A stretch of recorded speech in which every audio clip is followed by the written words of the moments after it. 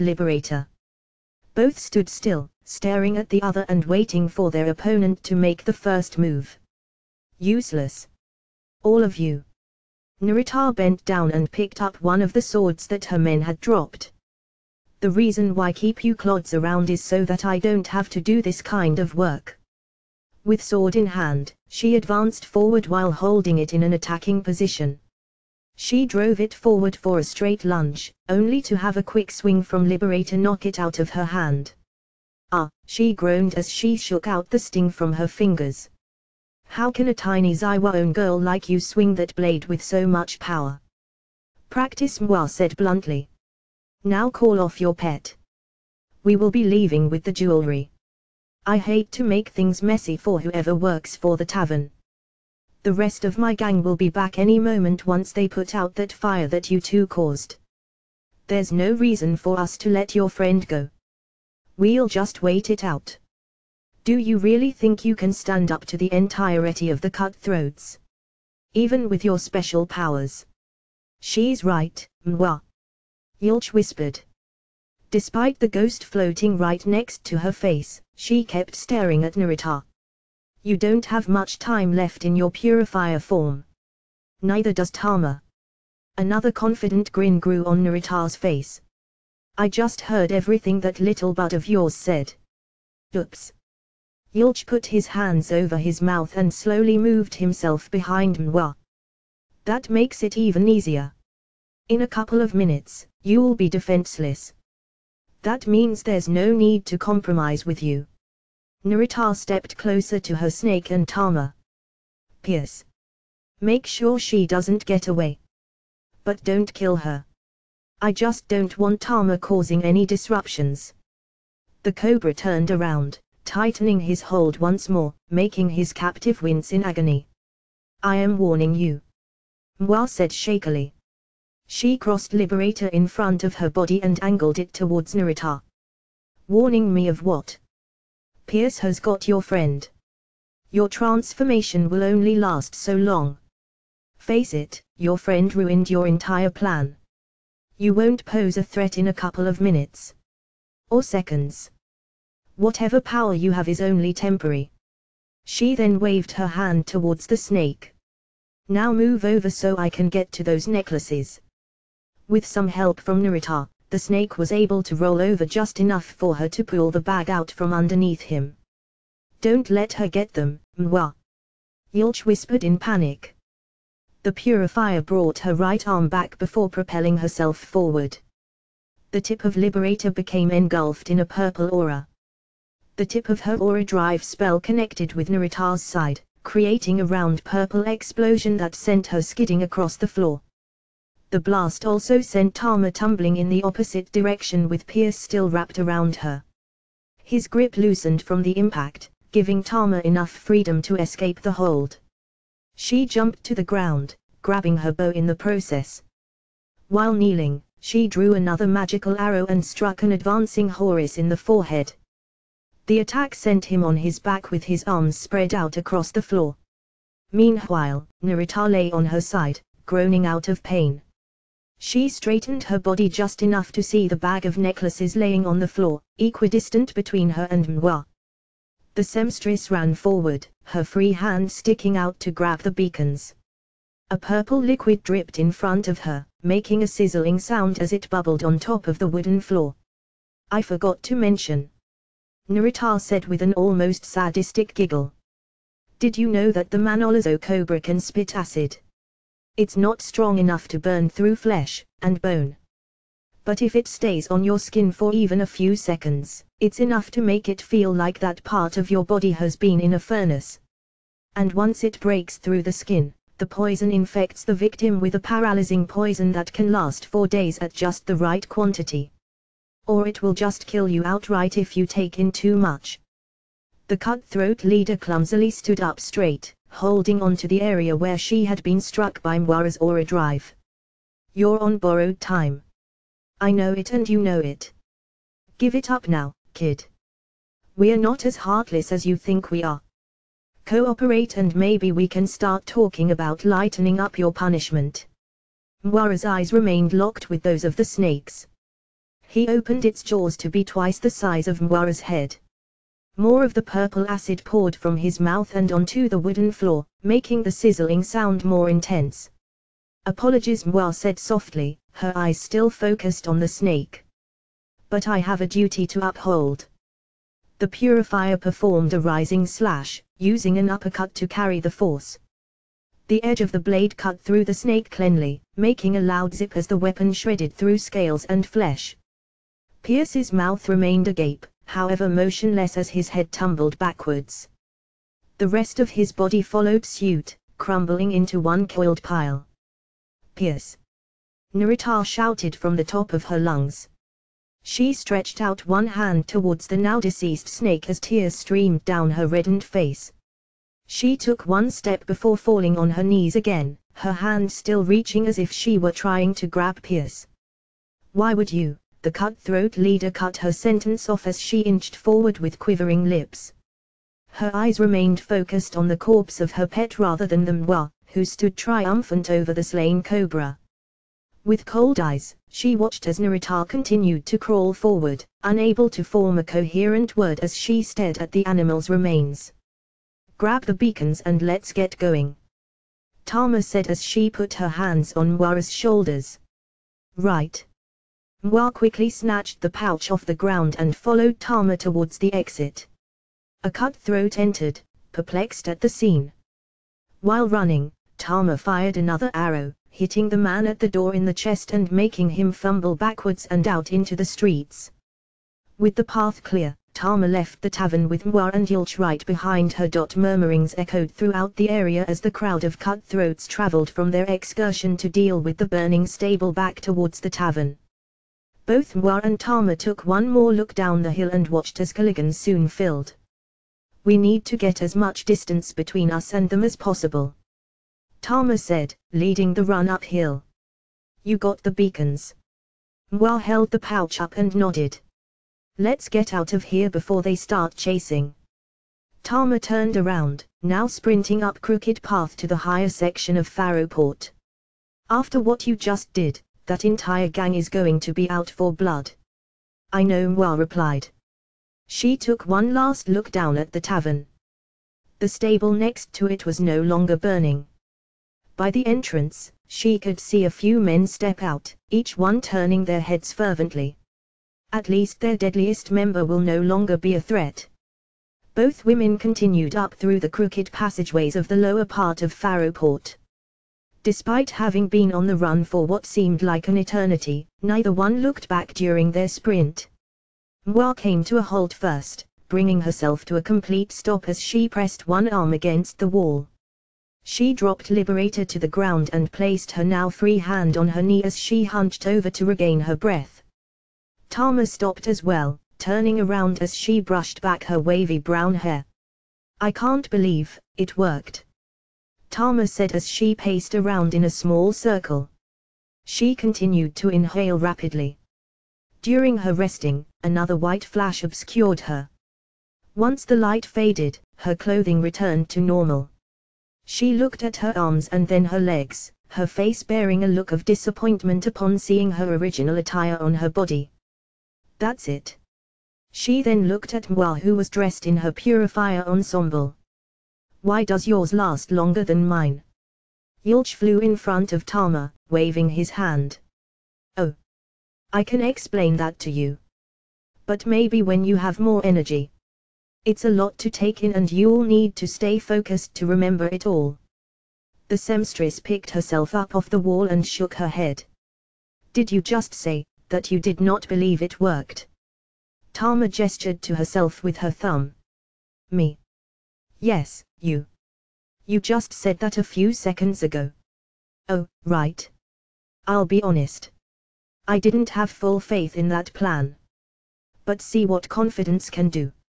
I was able to convince you to go along." Mwa clenched her fists.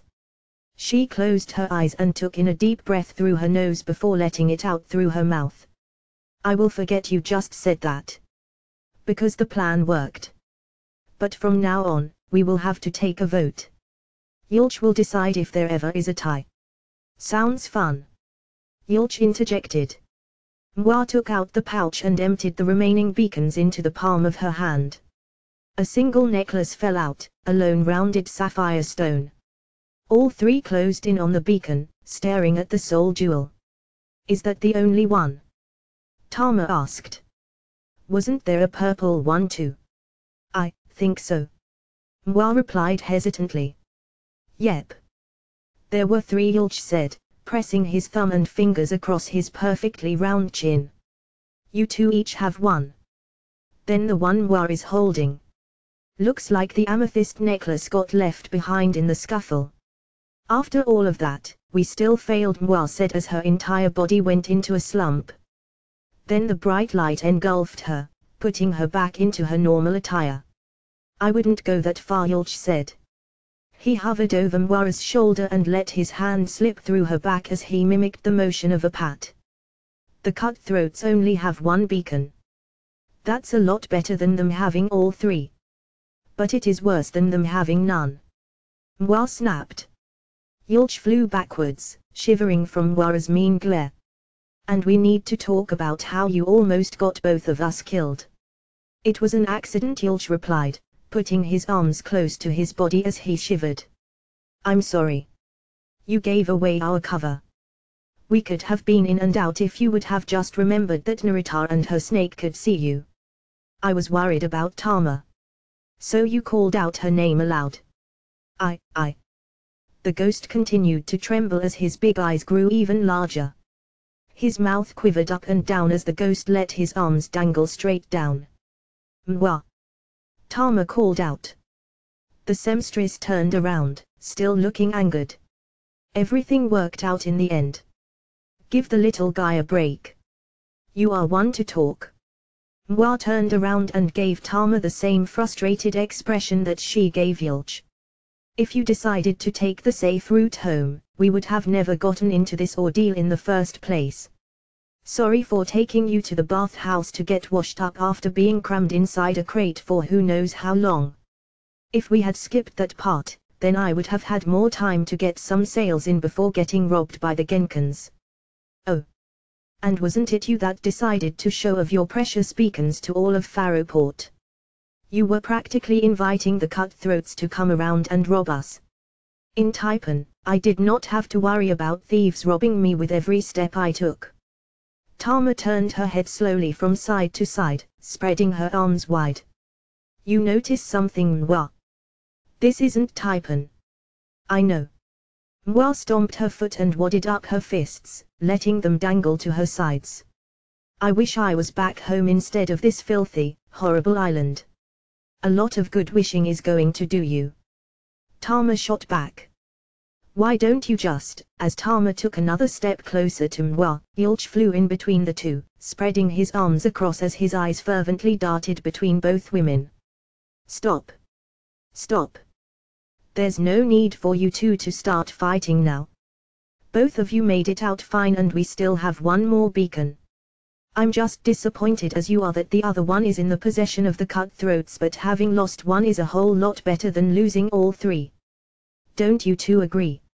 Mwa and Tama both turned their heads to the side, avoiding eye contact with one another. "Yes," both women simultaneously in a drawn-out fashion. "Good. Remember, you aren't enemies. You're friends. It's only been 2 days and how many times have you helped each other out?" The hunter chuckled. "A lot. Exactly. Now, it doesn't matter whose fault it was that the beacons got stolen. All that matters now is that it's in safe hands again." "I suppose so," Mwa replied. She looked to the ghost with narrowed eyes. "I still do not have a grasp on this purifier business. Not only with the transformation, but with the responsibilities that accompany it. If defending these beacons and making sure that they stay out of the possession of the wrong people is a crucial part, then perhaps I am not suited for this." No. Don't say that. You have done a great job so far. Trust me, Mwa. You have what it takes." He put a hand on her shoulder and then turned his head to face Tama. "You too. Every purifier's journey is a rough start. Nobody starts off mastering anything in life, right? Yulch continued to maintain eye contact with Tama. By the way she looked back at the ghost, she was intent on listening to what he had to say. You weren't an expert hunter the first time you stepped into the forest, were you? Nope, Tama said with a wag of her head. I already told Mwa about my disastrous first hunt. And you, Mwa? Could you sew a full gown from the first time you were given a needle and some thread? Of course not. So why should being a purifier be any different? It's one of things that takes a lot of time and a lot of experience just to become competent. You two know that I've been doing this since before your great-grandparents were born, and there are still things that I'm learning. But what I can say for certain is that you two have done amazing so far. Why? Because we are still alive. Mwa said with some sarcasm. Exactly. Yulch bobbed up and down. I like the way you think, Yulch. Always looking at the bright side, Tama replied. We need more people like that in Faroport. Thank you. The ghost took his hand off Mwa's shoulder and hovered roughly a foot in front of the seamstress' face. Mwa. Don't let a small bump in the road deter you from greatness. Mwa grinned. That sounds like something my father would have said. Although, if what just we went through is a small bump, then I dread of what the more serious obstacles will look like. That's where practice and getting stronger comes in. That battle may have seemed like a life or death situation, but in time, encounters like that will be a breeze. Yulch lifted one hand and snapped his fingers, but no sound came out. Seems like we'll need a lot of practice to get to that point, Tama added. Even when I was a purifier, Pierce still overpowered me. I was helpless until Mwa rescued me. I could have died on the first day. It happens, Yulch said, his arms hung low. Both Mwa and Tama gave the ghost wide-eyed stares. Not often. Rarely, actually. Probably only once now that I really think about it. And it's a complicated story. But I was new to the job back then. With me around, you two will be just fine. What do you say, Mwa? Tama stuck out her hand, requesting for the seamstress to shake it. Want to put our little spat behind us and focus on being purifiers instead? With a firm grip, Mwa shook her hand. Absolutely. I was just a bit frustrated is all. But I have calmed down now. Good. The best part of this job is seeing friendships bloom. Yulch closed his eyes as he grinned from non-existentia to non-existentia. We'll have to go over some of the basics, Tama. Mwa and I have already gone through them, but it couldn't hurt for her to hear about them a second time. After that, it will be a while before either one of you can access your purifier forms again, so it might be best to lay low for about half a day or so. Let's see those stats again, Tama. The hunter did as Yulch asked, closing her eyes and casting insight. Name Tama Lesmala, class sniper, element light, rank 2, current weapon, S solstice, technique, spell, S deadly line, 4 vigor points, lethality 8, proficiency 10, vitality 100, guard 8, agility 15, vigor 10. Are these good? Tama asked.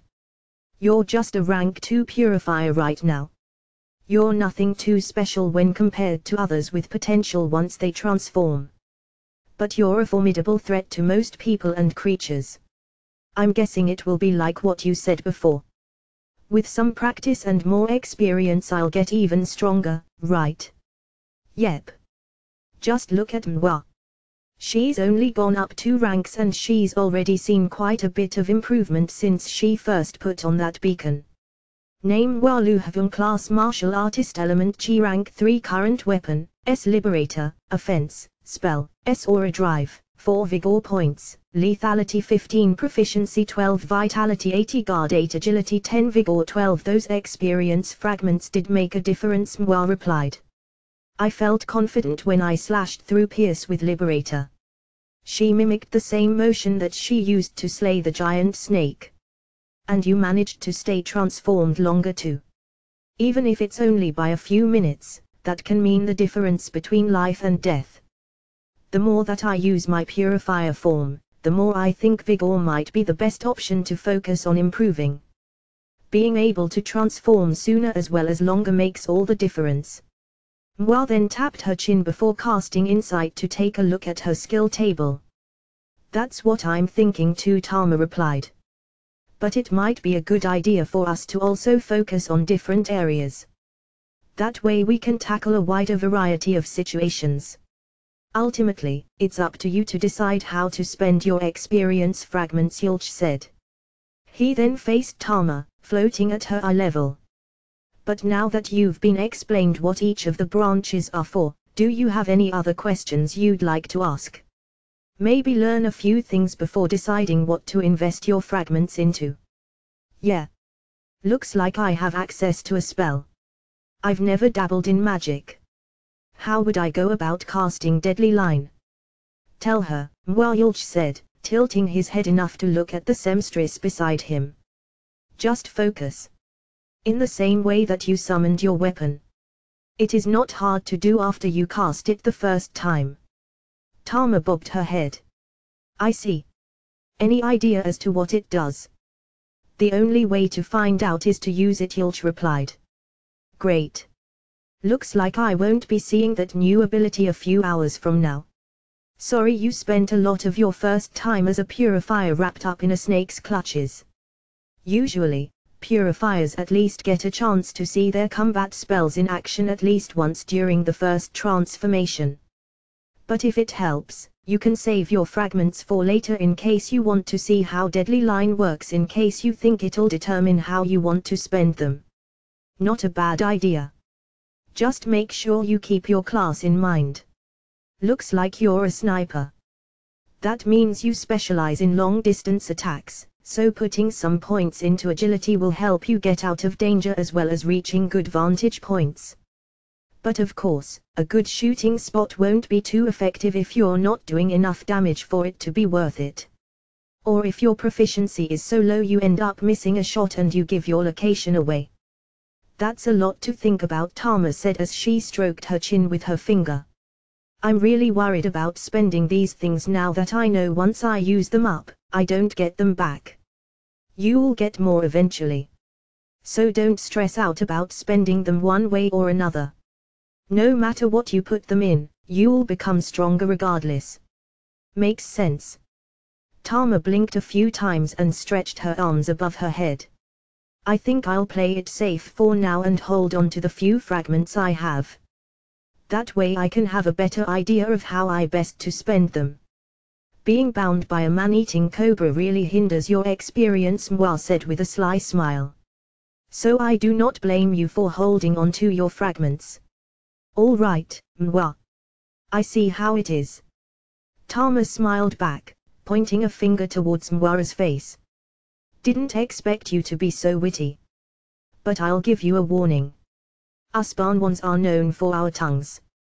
You think you've got snooky comments. I've only been going easy on you because you're a guest, lass. Wait a second now. I was just trying to be friendly.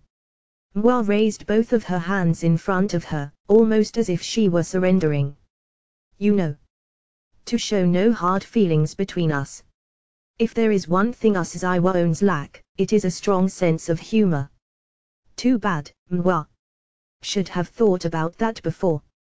Tama then winked at the seamstress. Don't worry. I won't get you now. But the next time you mess up, I'll be there to capitalize on it.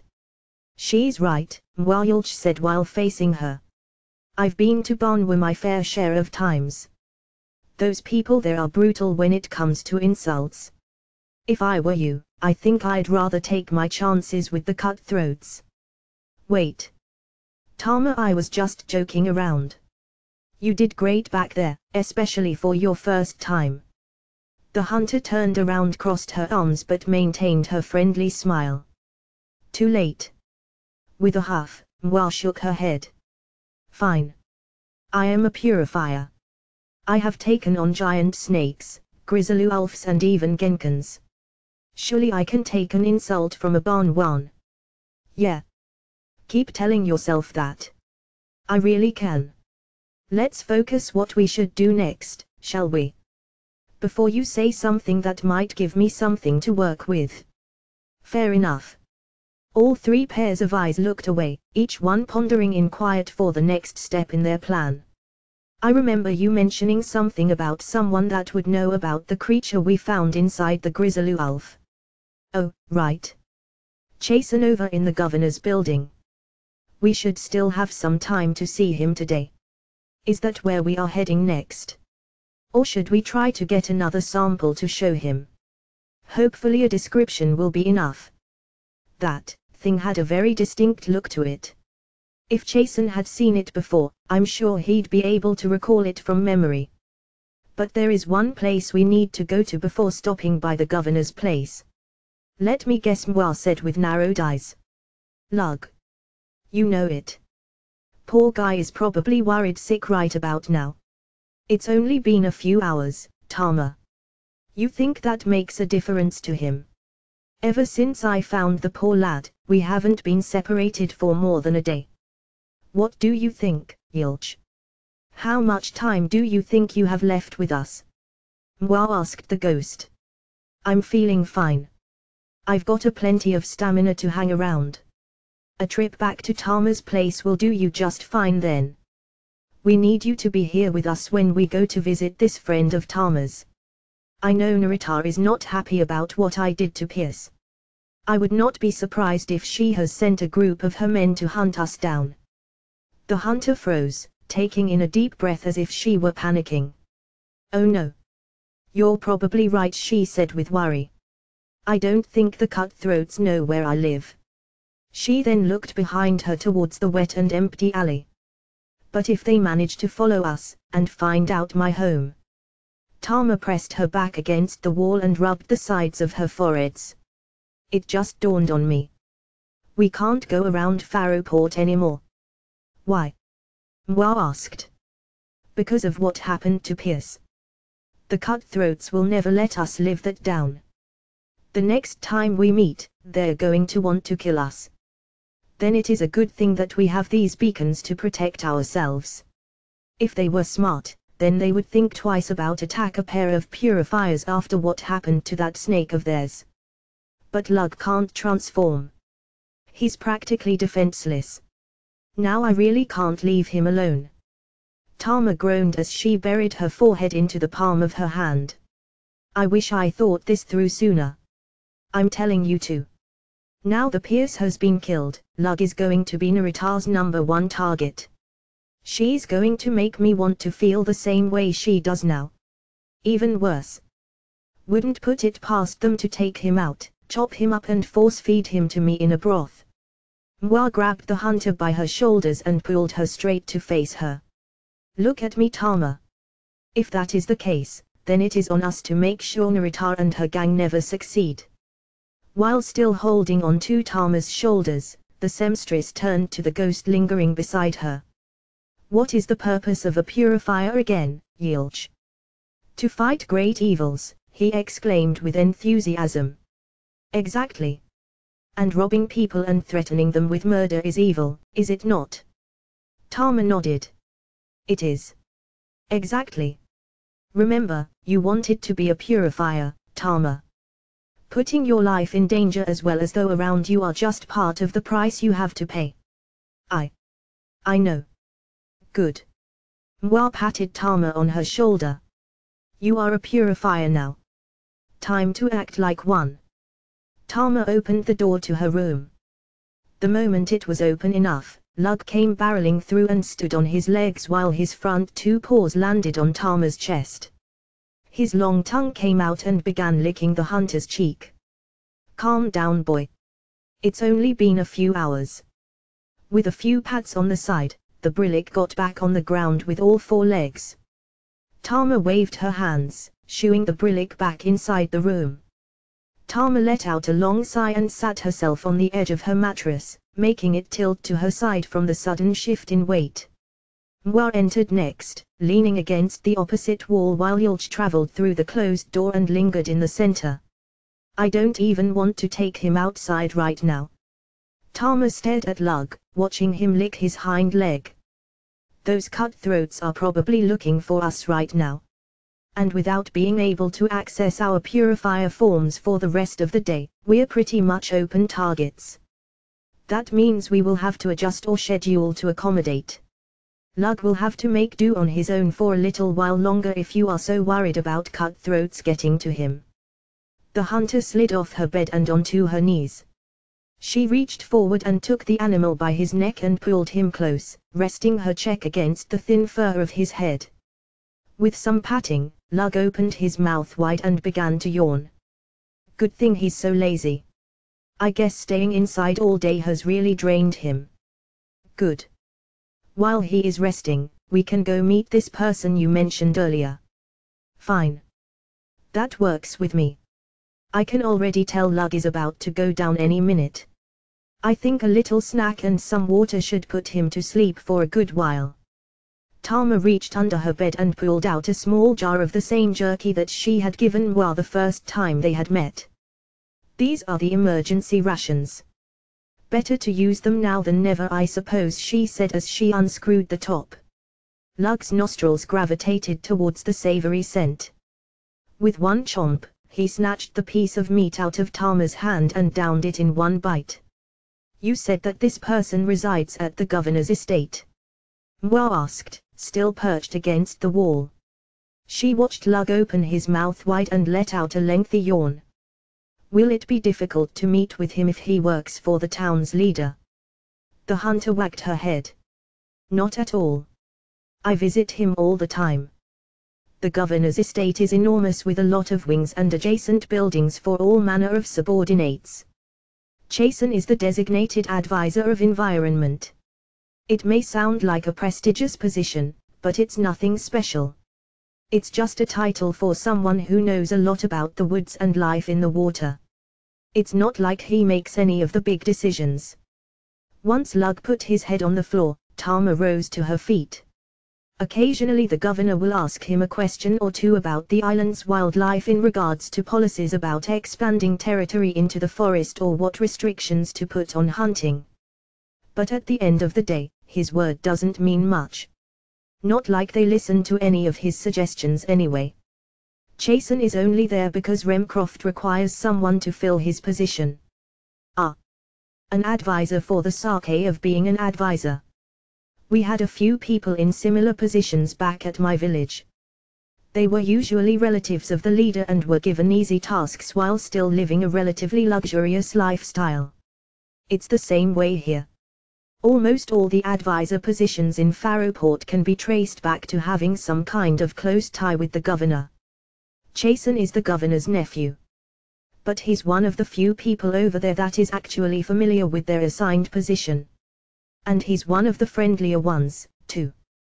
The rest of them are all snoots that are more concerned with coming off as important rather than actually doing anything important.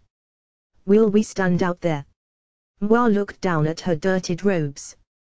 They will be able to tell that I am a foreigner with a single glance. And I mean no offense, but I do not think you would pass for someone of high standing either. Tama looked at her outfit as well.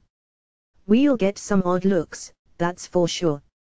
But Chasen doesn't usually dress like the rest of the people working for the governor. He is a man of nature, after all. Fancy dress shirts don't do you much good when you're going up against the elements. Only time I've seen him dress nice is when he's trying to get in a woman's good graces. I see. As long as we do not get any more unwanted attention, I am happy. And is the distance to the governor's estate far from here? No. We could make it there in about 45 minutes. That is if we take shortcuts through the alleys. But I'm thinking we should take the long route through the more crowded sections of town. What a surprise. I was going to suggest the same thing. I'm ready to head out whenever you are. Just let me get some water ready for Lug and we can be on our way. Tama moved to the far corner of the room and picked up a stained metal dish. I'm going to fill this up at the fountain. I'll be right back. The metal tray landed with a light clang next to the dormant Brillick's head. Despite the noise and the small splash of water that landed on his face, Lug remained asleep. Tama clapped her hands and then looked at Mwa. Let's just hope he doesn't drink too much. He's not good at holding his water. And getting that scent out of wooden floors isn't easy, lass. Mwa stared at Lug with an expression that had an unpleasant blend of disgust and worry. And it will be my turn to spend the night next to him. Let's head out now, shall we? Tama nudged Mwa on the shoulder towards the door. Let's. Tama let Mwa and Yulch exit first. Once they were out, she stood in the doorway and checked to make sure Lug was asleep before stepping out herself. Seeing that the Brillic was in a deep sleep, she gently closed the door behind her. Hopefully Lug can hold it in for a while longer. Didn't give him too much. I would rather not think about that at the moment, seeing as how I will be the one sleeping on the floor tonight. I have enough things to worry about for now. Right. Let's just focus on getting to the governor's estate for now. Since we'll be taking the long route, we'll have to keep up a brisk pace to make up for the lost time. Lead the way, Tama. Mwa stepped to the side, angling her hand towards the stairs with an open palm and a courteous bow. You're so polite, Mwa, Tama replied playfully. Wouldn't expect anything less from someone of Zaiwo. What can I say? Manners are a crucial part of culture. Separates us from the brutes that are always trying to invade. Brutes, huh? Tama replied with a raised eyebrow. Aren't you the one that decapitated a giant snake not too long ago? The hunter then hurried down the stairs. Mwa followed right behind, making a rapid series of clomps as they worked their way down the steps. Fine. You got me there. But I am being honest when I say that I was a much different person before I became a purifier. Yulch made sure to stay close behind, lingering only a few feet away from Mwa. I don't know, Tama's got a point, he said with a lively cadence. She didn't see how you fought on that boat against that Genkan. You may look and act polite, but you certainly don't fight that way. Hey. Mwa said while looking at the ghost that hovered behind her. Tama was already out the front door, holding it wide open as she waited for the seamstress and Yulch to go through. Whose side are you on anyway? I'm with the purifiers. And that means both of you. So I'll just have to stick with the truth for now. No picking a side for me. He pressed his hand against what would be his heart and lifted the opposite arm upwards as if he were making an oath. You'll hear nothing but honesty from a spirit. We can chat on our way to the governor's estate, Tama interjected, rushing the other two by wagging her hand. But we really need to get going now. She makes a good point, Yulch. I do not want to be laying down on a soaked floor if it is avoidable. All three stayed close together as they traveled through Faroport under Tama's leadership. The town was busier than the day prior as the warmth from the sun began to evaporate the rain from the day prior, with citizens continuing on with their daily lives. Tama pushed through the sea of Faroporters while Mwa stayed as close to her as she could, keeping an eye on Tama's curly brown hair that stood out among the crowd. Yulch floated above the hustle and bustle, letting his gaze wander around the surroundings. How much longer until we make it to the estate? Yulch shouted out. Tama paused the procession, turning her head upwards to the sound of the ghost's voice. It's in the center of the island. So, a bit of a walk from here, Tama said as loud as she could to overcome the ruckus of the city. But this is why I usually like to go through the alleys. I get to miss out on trying to worm my way through all these people. Mwa felt the hair from the arm of a bulky man brush past her face. Accompanying the fuzzy arm was a pungent aroma that made her nose curl. I am starting to think that it might have been best to take our chances with the cutthroats and gone through the shortcut. Even all the rot in the alley has a better smell compared to your average Faroporter. We'll just have to lie low by being around as many as possible for the time being. Cutthroats get mad and then they get even. And you took out Pierce. That only means they're going to be looking for blood the next time we meet. We cannot just hide indefinitely, Tama.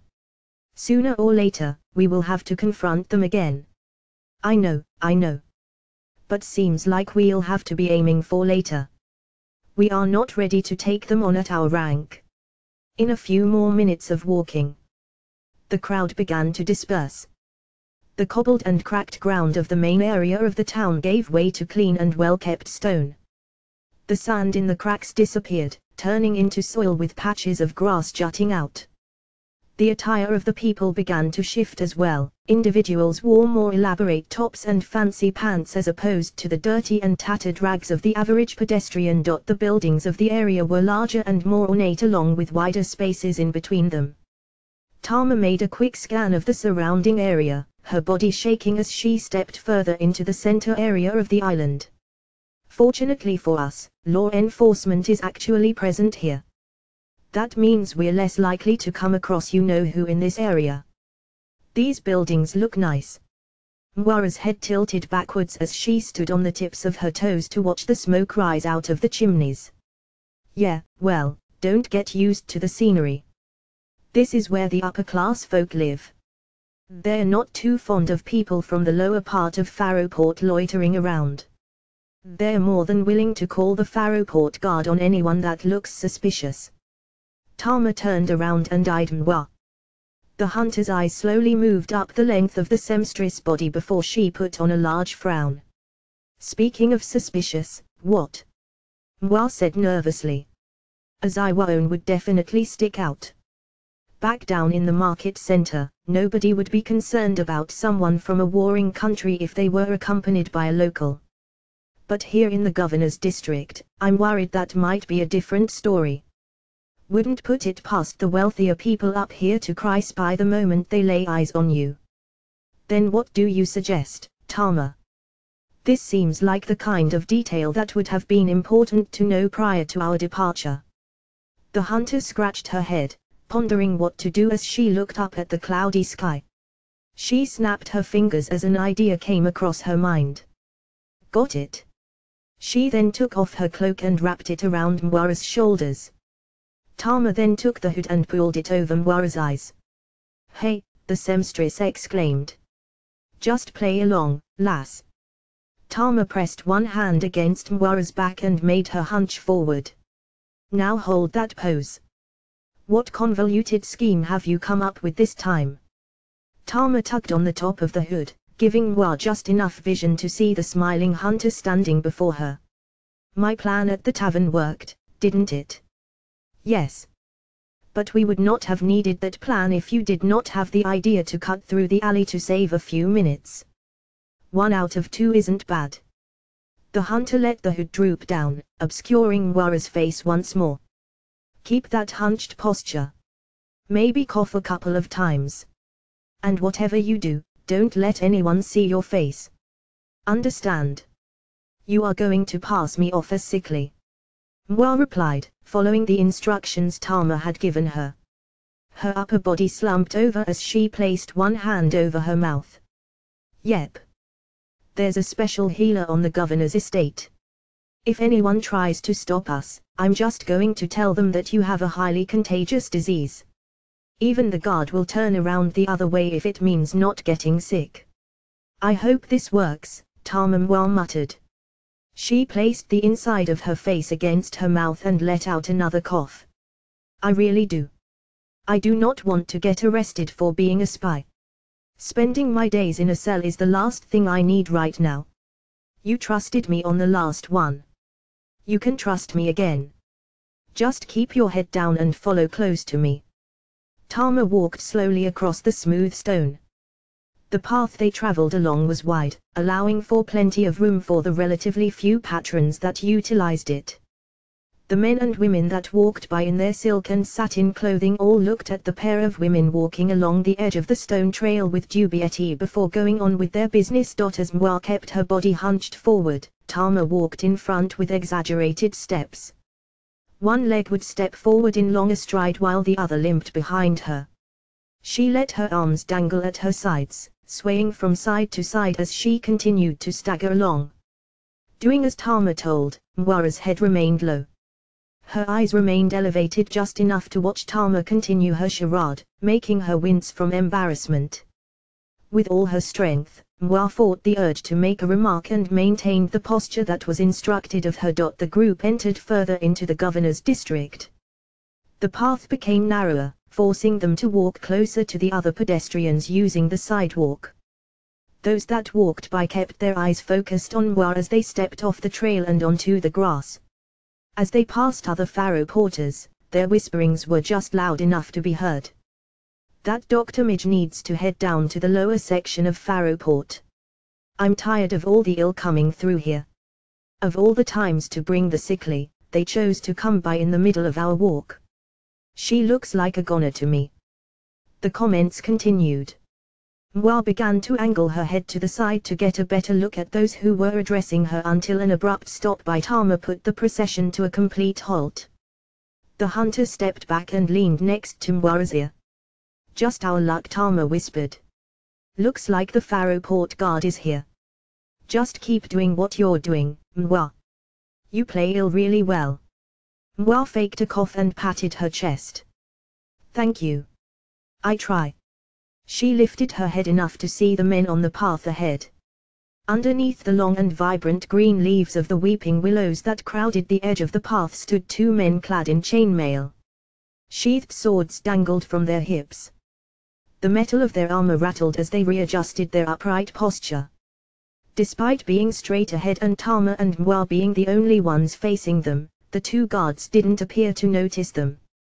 Rather, they stayed focused on the part of the road that traveled deep into the distance. Depending on who's working, these Pharaoh Port Guard can be either friendly, or real sticks in brillic dung. Mwa replied. She faked another cough. Tama placed one hand over her head to block out the sun from view. I don't recognize either of the two fellows ahead, so it could go either way. As usual, just play along. Understood. What about me? Yulch asked, hovering between the two women. Is there anything I can do to help? Yeah. Don't distract us, Tama replied.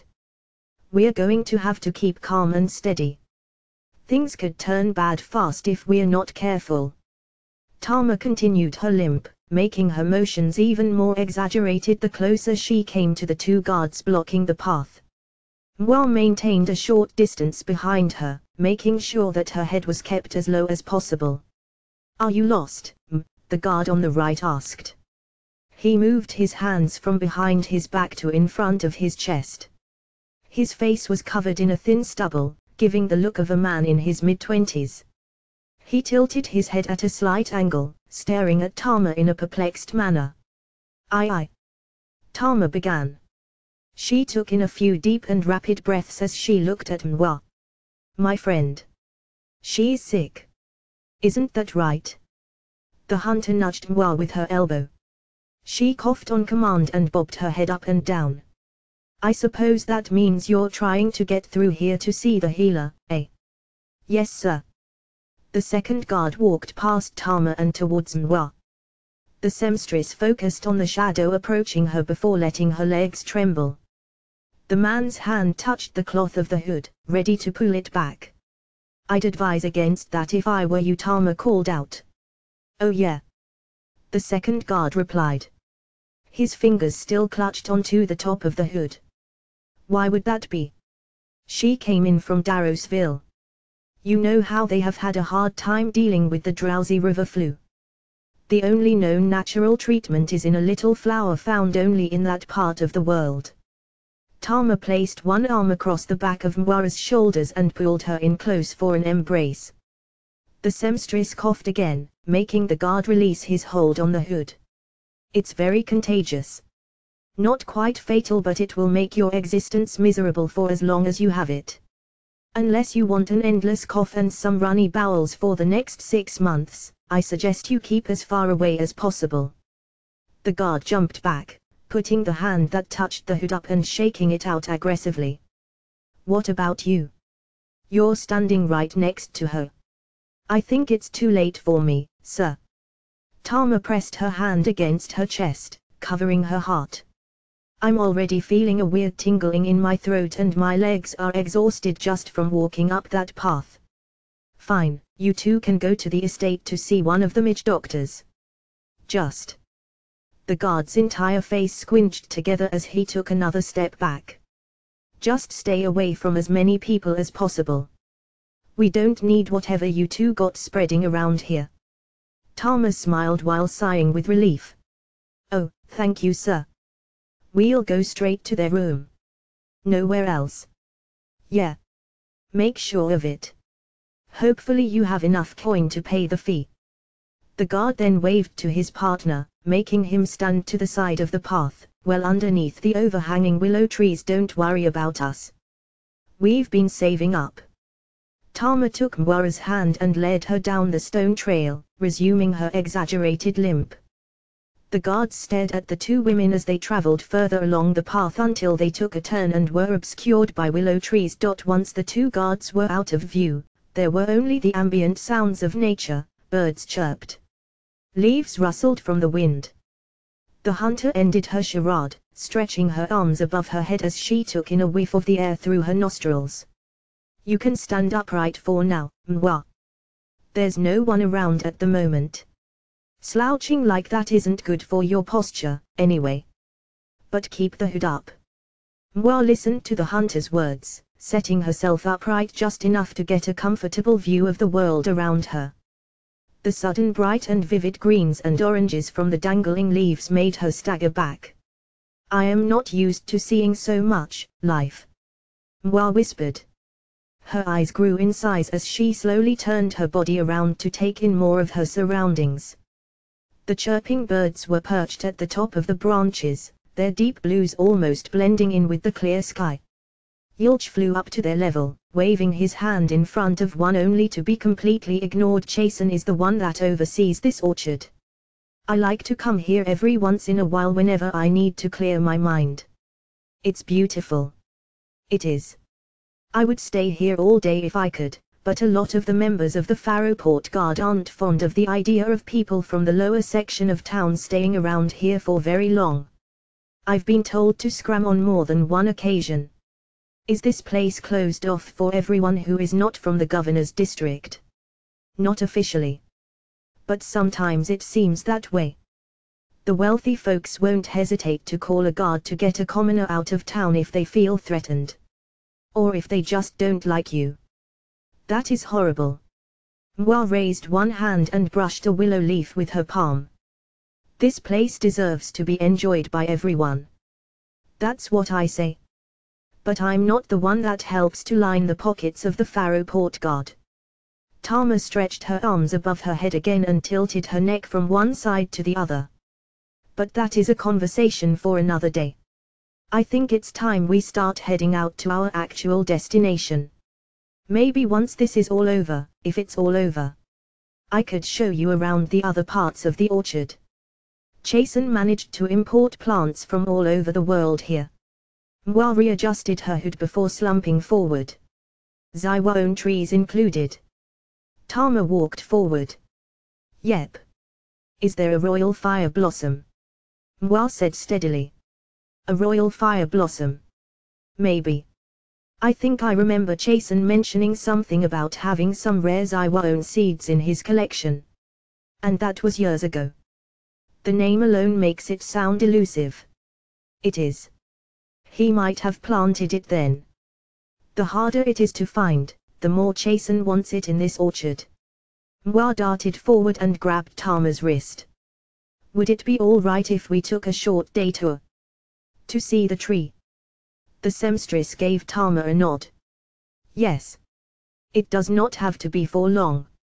I just want to see it. Sounds like it's important to you. Usually, you'd be all about trying to get our work done as quickly and efficiently as possible, lass. I can make an exception. Besides, we are already here. A quick wink came from Tama. Sure. How can I say no to showing someone a bit of nature? We're going on a tour. Yilch asked as he flew back down from his failed attempt at a conversation with the birds of the willow trees. Don't get too excited, Yilch. There's a specific tree Mwa wants to see before heading towards Jason's office. The hunter stepped off the trail and pushed aside the branches of the nearby willow tree. As the leaves separated, a long dirt trail was revealed through the foliage. Now if I remember correctly, the trees from other parts of the world should be a straight line from here. Tama held out her hand and looked at Mwa. Do you want to lead the way? The seamstress pointed at herself. Me. You're the one that knows what a Zaiwaon royal fire blossom looks like. Oh. Go ahead. Me and Yulch will be right behind you. Mwa obliged. She straightened up her posture and began the trek. The dirt trail was still moist from yesterday's rain, making each of her steps uneven as her foot sank slightly into the ground. Despite the mushy terrain, her pace remained steadfast.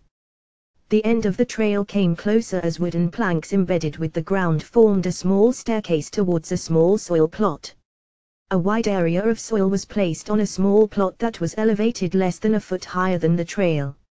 Long wooden planks encircled the area, separating it from the rest of the willow trees. A wide assortment of plants grew from the ground, creating a visual spectacle that swayed gently from a breeze. Every color was visible among the various shades of green of the tree's leaves. Tall trees that jutted far beyond the height of the willows cast long shadows over the smaller but just as colorful shrubs. You see it? Tama asked. Not yet. But I have a feeling it is in there somewhere. Mwa climbed the first step, examining all the plants towards the front of the enclosure. She stuck out one hand as she entered, letting it brush against a white rose. It goes on for a while, Mwa. Chasen has been collecting and maintaining this area ever since I was just a young lass. Tama scurried up the steps and began to walk next to the seamstress. Mwa's attention was spent looking for the Zaiwaon tree to pay her any mind. What does this blossom plant look like? After a few more steps, the seamstress froze. She pulled back the hood of her cloak. She stretched out one arm and pointed towards the furthest point in the orchard. It looks just like that. It's beautiful. Yulch exclaimed while flying through a short bush to make his way to the Zaiwaon tree. A thick and sturdy trunk rose from the ground. The color of the wood was a milky white, down from the roots all the way to the thin branches that reached to the sky. Orange and white flowers decorated the canopy. A light breeze passed by, making all the branches sway in unison, mimicking the flickering of a flame. Mwa ran to the tree in Yulch's wake. She stood on the roots of the tree and looked up among the entanglement of blooming flowers with her hand over her eyes. This is the perfect time for the royal fire blossom to start sprouting cherries. I can see why it got its name, Tama remarked as she walked around the surrounding shrubbery to get a closer view of the tree for herself. The colors of those flowers are absolutely gorgeous. It really does look like it has been set ablaze. My family had one of these back at my home in Taipan. Mwa reached up towards the closet branch only to stop before touching the plump fruit dangling in front of her fingers. Would Chasen be upset if we ate some of the cherries? Doubt it. Chasen is a rather generous fellow. He wouldn't mind it if we snacked on a couple of pieces of fruit. Even he'd agree that it would be better than just letting them fall the ground to rot. Excellent. The seamstress plucked a handful of cherries, making a crisp snap as the fruit was severed from the branch. Mwa then cupped her hands together and showed the bounty to Tama. Those look delicious, the hunter said with hungry eyes. They taste as good as they look. Royal ember blossoms are sought after for their fruit. Not only is the tree rare to come by, but they require an excessive amount of attention to keep growing strong. Our family was fortunate enough to have one come into our possession as a gift from one of my father's pupils. We had it for as long as I can remember. Everyone took turns caring for it. It was tedious, making sure the water was just right. Getting rid of creatures that would try to eat it. Cycling out the soil. But every year, the harvest was more than worth the work. We ate what we could and gave the rest to the other of the students of the dojo. Tama took a single cherry out of Mwa's hands and plopped it in her mouth. She chewed a few times, her face showing satisfaction when she got a taste of the fruit's sweet center. She bobbed her head, smiling with eyes opened wide. You weren't lying.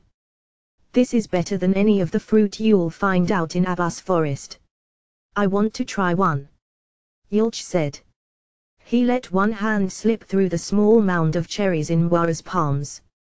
But I assume that you cannot eat, Mwa replied, confused. I know, said with arms slump by his side. But that doesn't mean I don't want to join in on the fun. Oh, poor Yulch. Tama picked up another cherry and plopped it in her mouth. I guess that's one of the downsides of being an immortal spirit, huh? Don't rub it in. I thought I would never taste one of these cherries again. They are exceedingly rare in Zaiwo, let alone anywhere else in the world. I think I will visit here once I get settled into Faroport more. Jason wouldn't mind once he finds out that you're a friend of mine. Especially if he knows how important this tree is to you. Thank you. That is a relief. It is nice to know that there is a bit of Zaiwo here in Faroport that I can always visit. She gave the tree a gentle press with the palm of her hand. And I will be conservative with the number of cherries I eat. Looks like you got two favorite places. The bathhouse, and now you've got this ember blossom to help ease your mind. Mwa giggled. Maybe Faroport is not as bad as I had originally anticipated. I wouldn't go that far, lass. Faroport's got more than its fair share of problems. Like the cutthroats. Yulch called out. Exactly. And that creature you found inside the Grizzly Ulf that came from the Genka boat, the ghost replied. Is that your way of telling us to get a move on? Tama asked with a raised eye. I'm a mentor. That means it's also my duty to make sure that purifiers stay focused on the job at hand. Fine. We get the message, Yilch. Mwa said sarcastically before eating a few more cherries and offering the remainder to Tama. The hunter accepted them and stashed them away inside one of the pouches fastened to her belt. Hope you had fun on your little detour, Mwa. Now it's back to playing sick, the hunter said. Joy. Mwa grabbed her hood and flung it over her head again. The closer we get to the governor's district, the less Zaiwo-friendly the people will be. There's a whole lot of love for Remcroft up there and not too much for the country's enemies. Understood. Mwa made sure the hood hid her face and she returned to her hunched and sickly posture. I just hope this charade keeps working. Don't see why it wouldn't. We managed to get past those two guards on the way here. Yes, but those two did not seem too serious about their job. If we are going to get closer to the wealthier part of town, then it would make sense to assume that their security will also be stricter. Tama shrugged her shoulders. I've been up there on more than one occasion. Like I said, it depends on whose shift it is.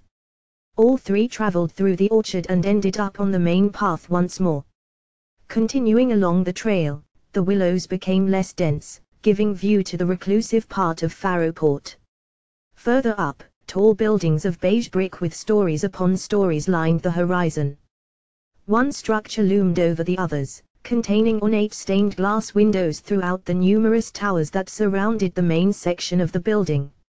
I assume that is where the governor stays. Mwa poked out and angled her head up enough to look at the peak of the building. A large red and white flag swayed back and forth. You're right. She stays on the top floor. That is, when she's in Faroport. Someone with her kind of money and power would probably spend as little time in Faroport as possible. And what about Jason? Where is his office? He's got a room in one of the buildings on the other side of the estate. It's a small area where he shares the space with a few other advisors. Tama put a hand on Mwa's back and gently nudged her back down. Now keep up the routine. I can see one of guards by the fence. Tama grabbed the seamstress' hand and tugged it, guiding her along the path. The sound of the estate became more apparent with a few moments. The distant sound of horse hooves and small chatter grew louder. Surrounding the area was a long stone wall with the entrance blocked off by a metal gate with a single person blocking it. State your business, the lone guard demanded. He took out his sword, placing it in front of the large metal gate, blocking the pair from advancing any further. The guard looked younger than the ones down by the willow trees, His hair was short, dark red and unruly with a few long strands that dangled in front of his face. The man's beard was just as unkempt with bits going in every which direction, looking short and patchy. "I've got a sick one that could use some magical healing." "Let me guess," he said mockingly. "Nothing deadly. Just makes you cough a bit and a case of the runs, right?"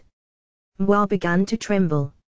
She turned her head to Tama to look for a clue as to how to handle the question. Tama didn't notice Mwa's sudden and desperate plea. Her eyes remained locked with those of the god. Both stared at each other with borderline derision as the silence ensued. "And who is this you got with ya?" the guard proclaimed. He grabbed the hood before he could finish his sentence and flicked it back. Mwa scrambled to cover her face with her hands. She quickly turned away, trying to hide her perfectly healthy body away from the god. "She looks all right to me." "But she's," Tama began, trying to block the guard from examining Mwa any more by putting herself in front of the god. She put her hand against his chest to get him to stop, only to be met with a sudden and mean glare from the man. "I'm not hearing it. I've got orders from the leader himself to not let anyone in that looks suspicious." He stepped back and clumsily withdrew his sword from the sheath. The guard then pointed the tip towards Tama, struggling to keep it from wagging from side to side. "And that means you." Tama pushed away the sword by its flat side. She continued to stare at the guard with an angered look. The man let his arm dangle to his side, still holding on to his sword. His angered expression matched that of Tama as both continued their long, silent glares. "Quit playing around, Olsen." Tama's frown immediately inverted and her posture relaxed. "You're lazier than lug. You wouldn't stop us from coming through if we told you personally that we're here to take out the governor." "Tama," Mwa blurted out with worry. "Don't get yourself in a knot, lass." Tama stood next to the guard and placed her arm across his back. "Olsen and I go way back. We've known each other for years. Since we were kids." Olsen added, pointing to himself then to the hunter. The look of worry on the seamstress' face shifted to embarrassment as her cheeks turned red and her eyes drifted to the side. "Do I still need to pretend that I am sick?" Mwa asked Tama. "This fellow doesn't care. As long you're not doing anything to make him work, he's fine with turning a blind eye. That's how I'm able to spend so much time up here in the governor's district.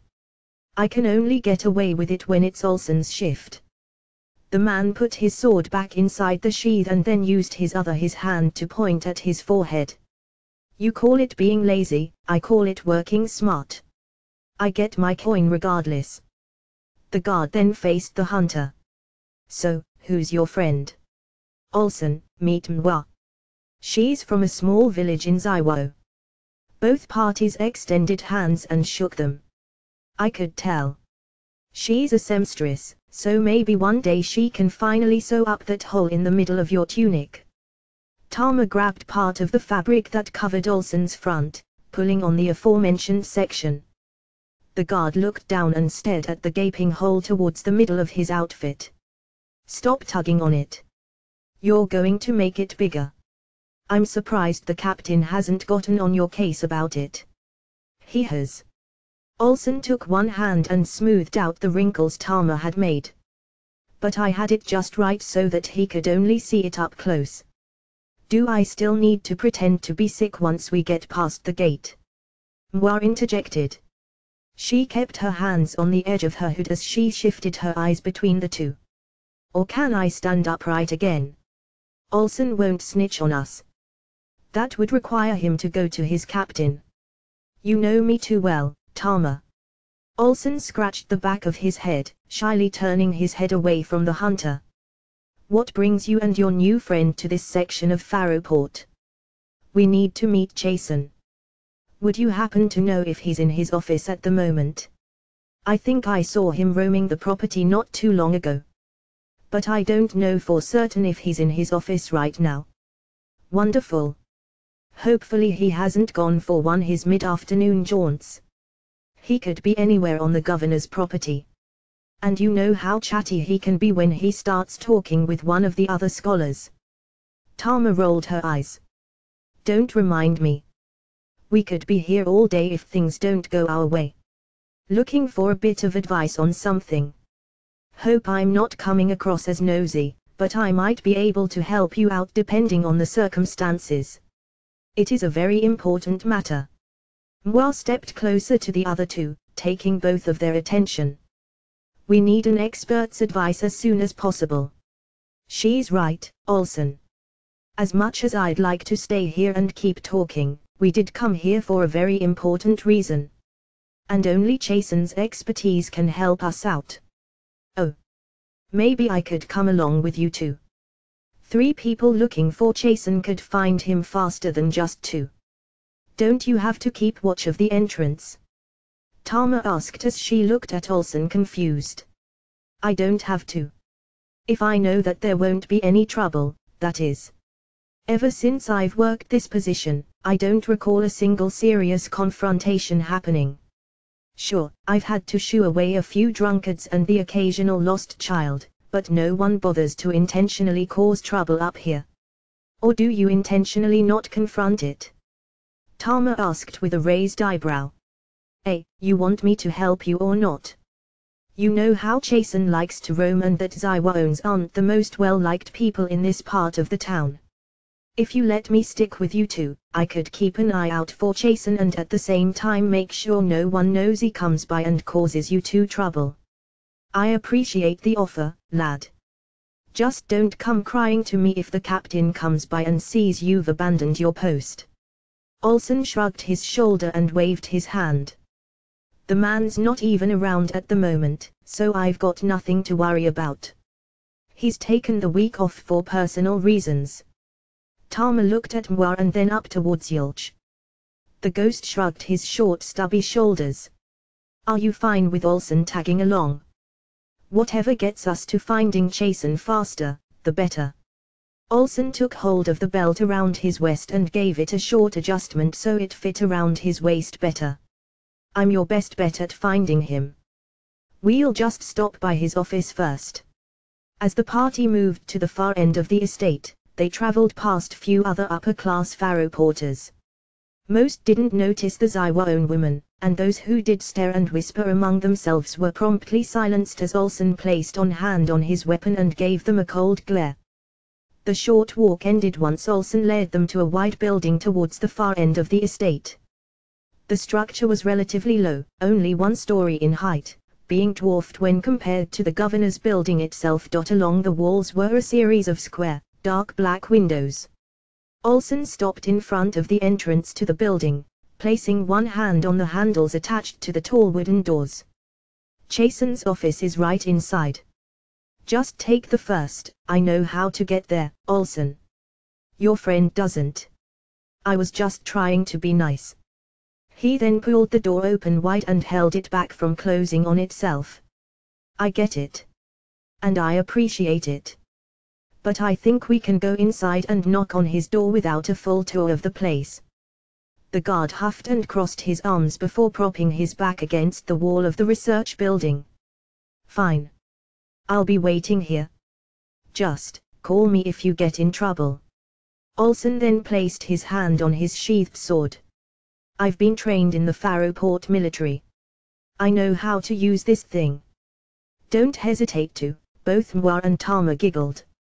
Yulch put one hand in front of his mouth, failing to stop from laughing himself. What's so funny? Nothing, Olsen. Tama waved her in Olsen's direction. I appreciate your concern. But I have a feeling that we would be able to handle ourselves in case something went wrong. We need to get going, Tama Mwa remarked, the smile from her previous giggle still lingering on her face. Of course. Don't go anywhere, Olsen. We'll come back outside and update you. Fine with me. Tama pulled on the other handle to the research building's entrance. She kept it ajar, letting Mwa walk through first. Take the first right and keeping heading straight. His office is at the very end. Without looking behind her, Mwa adhered to Tama's directions. She slowly took the right turn as the hunter instructed and began a slow walk towards the end of the hall. Her pace reduced to a crawl as her eyes wandered the narrow cobblestone walls. Tama caught up, standing behind her. "Hey Tama," the ghost called out. "What is it, Yilch?" The ghost hovered in front of Tama's face, traveling backwards at the same rate that she walked so he could maintain both eye contact and a steady distance away from her. He looked at her with his typical smug smile as he placed his arms behind his back. "That fellow has a thing for you, Olsen." "Yep." "Ah, that's just him being friendly. I doubt he's got a crush on me. He talks that way to everyone he's close with." "You don't understand, Tama. I have been around more than long enough to know when someone is infatuated. I guarantee, 100%, that you're on Olsen's mind." "What do you think, Mwa? Are you good with romance?" "No." The seamstress shot out bluntly. "Fine then, Yilch. What makes you say that?" "It's all in the eyes." Yilch pointed to his pair of big pupils with his fingers. "The way he looks at you when you're not looking at him. And then there's the way he doesn't look at you. It's all very telling." "So you give Purifier advice as well as tips on dating?" Tama said, making her sarcasm more than obvious. "Seems like you're the perfect friend to have around." "Thank you. I find it that when a purifier's personal life is happier, they tend to be more effective once they transform as well." "I thought you did not want us to become too acquainted with others," Mwa said dryly. "I'm not telling her to get married. I'm just telling her the truth. And this bit of truth just might help her build a bit of confidence." "Well, even if I wasn't a purifier, I don't know if I'd be interested, to be completely honest. Some people just aren't compatible. They make great friends and that's about it." Yilch sighed. "Poor Olsen. From what I could tell, he wants to be more than just friends." "We can discuss this later." Tama stood in front of the door at the end of the hallway. She lifted one hand, ready to knock. "Olsen is a great friend, but there are more important things to focus on at the moment." "Just saying," Yilch replied. The hunter let the back of her knuckle knock on the door. After a few taps, all three waited for a response. Pure silence ensued for the next few moments. "Looks like he is not here," Mwa replied. Tama put one hand on the handle. She pushed in slowly, making the door creak. The inside of the office was dark, bordering on pitch black. The only light came from the tinted sunlight that could penetrate the thick purple curtain that covered the window on the opposite side of the room. "And you'd be right," Tama said with disappointment as she pulled the door back, closing it behind her. "Are we going to go out and try to find him?" Yilch asked. "Of course.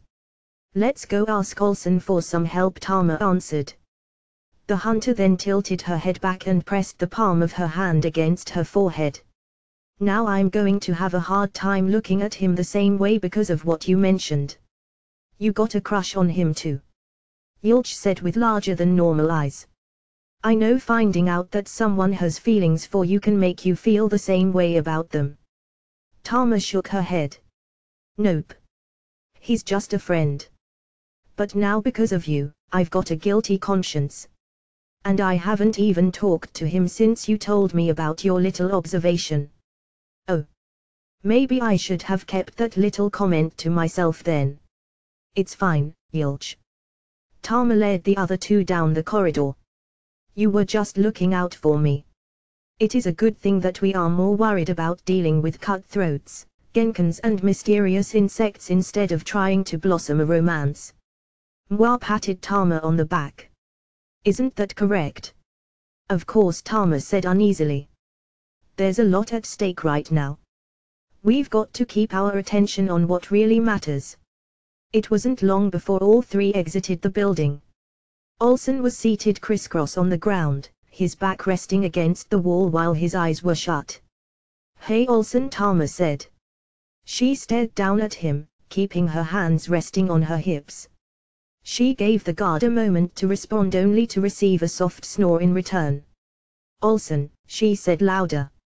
Her foot nudged his knee, making him jump up. "Ha! What?" His eyes bounced around in front of him until stopping upon seeing Tama looking down at him with a frigid scowl. "This is what Faroport depends on in case of an attack." Mwa bemoaned. "This city is truly doomed then. Hey lady, you don't know what I've been through." Also darted up to his feet and straightened the fabric that covered his chainmail. Both looked at each other. Mwa's expression changed first, turning door immediately. The guard took a step back, looking regretful from his statement. "And I can say for certain that you have no idea what I have experienced." Mwa pointed one finger at Olsen's chest. "So do not give me some excuse about you having a rough life. You are a member of the Faroport Guard. It is your duty to make sure to deal with any threats of your city. You think I'm just going to let some foreigner tell me what to?" Olsen cut his response short when he saw Tama wave a hand at him from the corner of his eyes. "Don't. I've known you for a long time. And even though it has only been a few days, I feel like I've known Mwa for just as long. I can say for certain that she's telling the truth. What she's been through within the past week is unfathomable." Olsen looked down. He placed his hands behind his back. "Sorry. I didn't know. If you want to be useful, take us to Chasen as fast as possible. We have an emergency to deal with." "The sooner we meet him, the better," Mwa said. Sure. Last time I saw him he was somewhere inside the governor's main building. You know how the other guards are with letting common folk inside there. It's going to be a hassle just getting to the door." Tama huffed and flicked her hairs to the side with a swift movement of her head. "I'm guessing you're going to want me to get you two in, right?" Olsen pointed towards himself with his thumbs. "It would be appreciated," Mwa replied. "You know I'm not that high-ranking, right Tama? Just because I'm a member of the Faroport Guard doesn't mean I get full access to whatever part of Faroport that I want. It's not like we're asking for access to the governor's personal quarters. We just need to get to Chasen, and soon." Tama stepped closer to Olsen. She locked her eyes with his. The woman placed one hand on his shoulder, looking at him with a face of desperation. "Please. I know you can figure something out."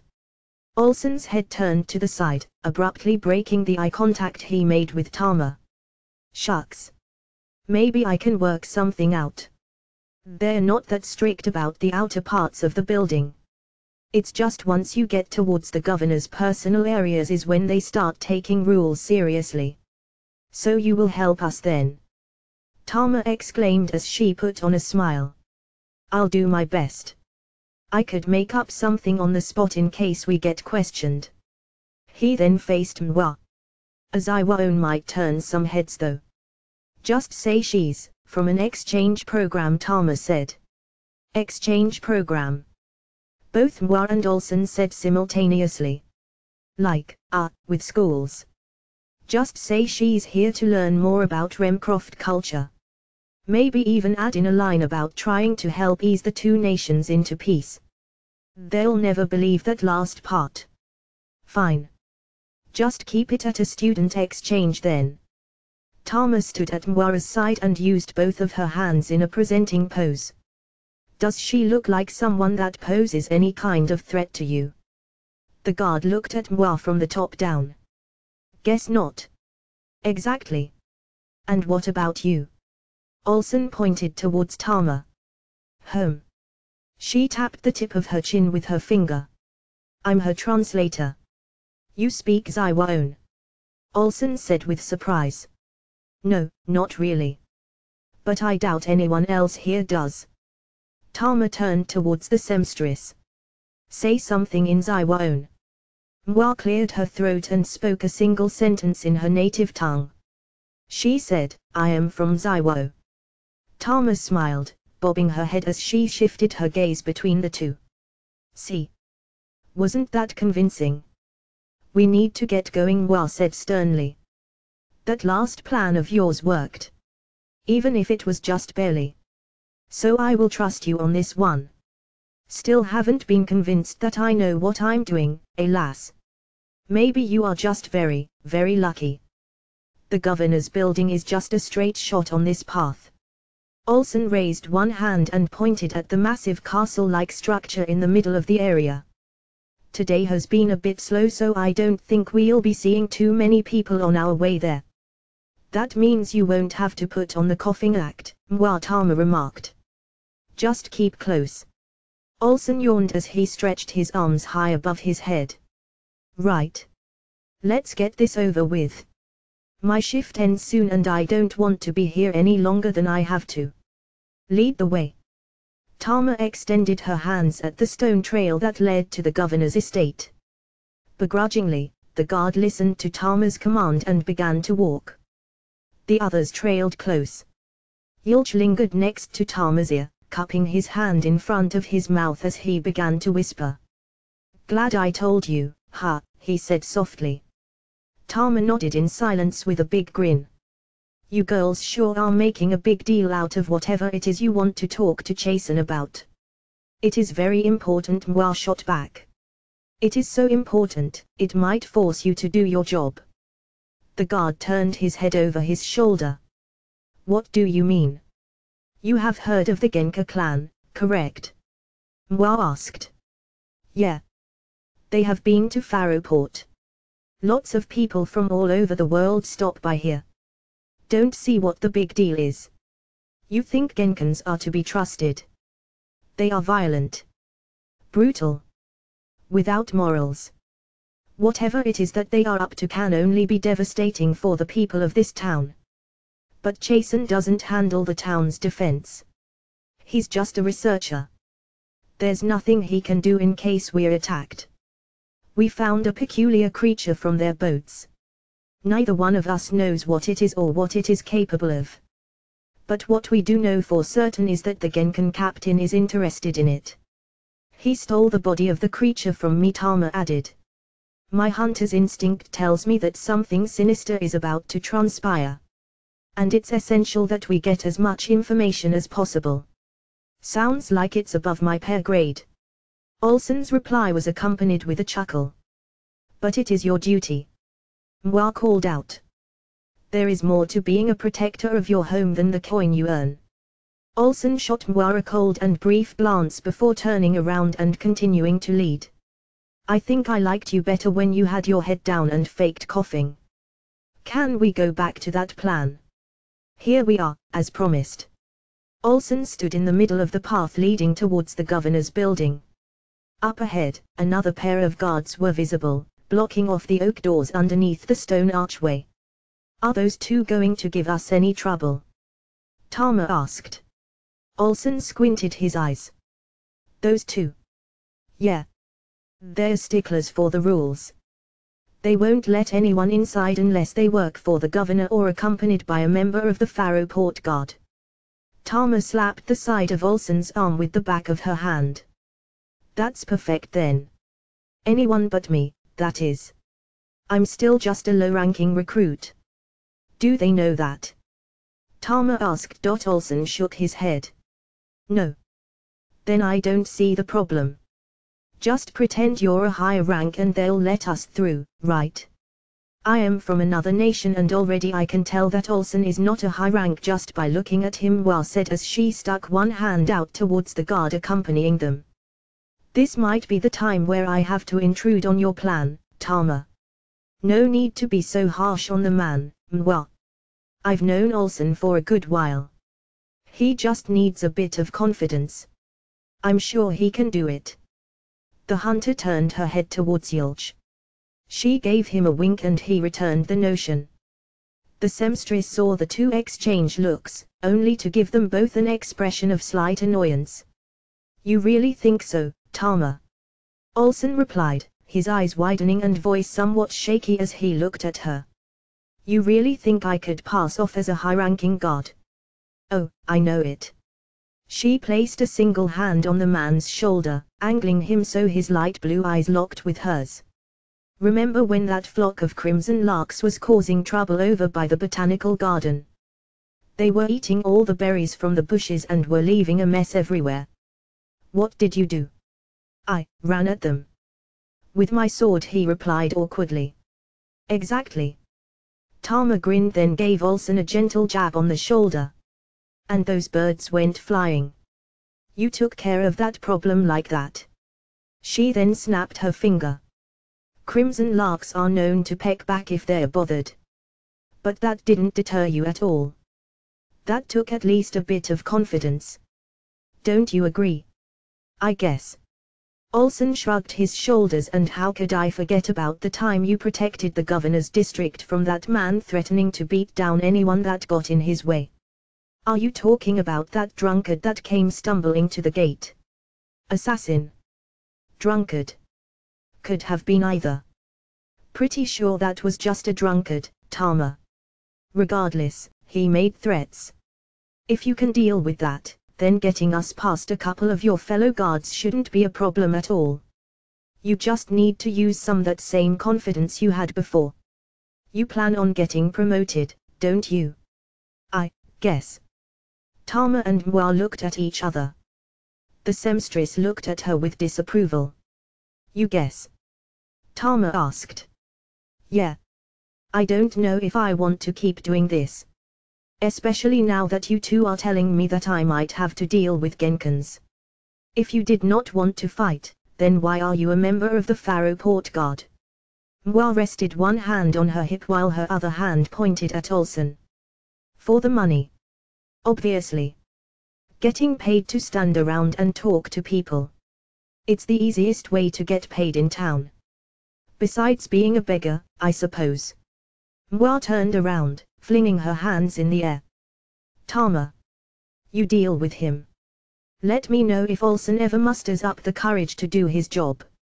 If I have to listen to him any longer, I might just, Mwa walked further down the path with Yulch trailing behind her. With her back to the other two, she crossed her arms while the ghost started talking to her. What's your friend's problem, huh? Olsen blurted out. He looked at Mwa with narrowed eyes. She's been through a lot, all right. We've got a war going on. Everyone's been through a lot. Doesn't mean she can just come here and berate me for wanting to survive. I know, Olsen. I know. She's really a sweet person once you get to know her. Kind of like you. I just think the two of you have gotten off on the wrong foot.